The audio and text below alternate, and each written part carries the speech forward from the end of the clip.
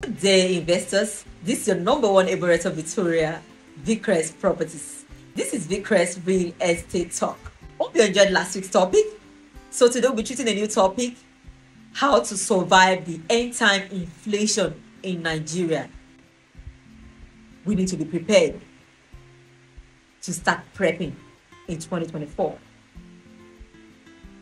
I want to come back to this issue of inflation and starvation going on in Nigeria now.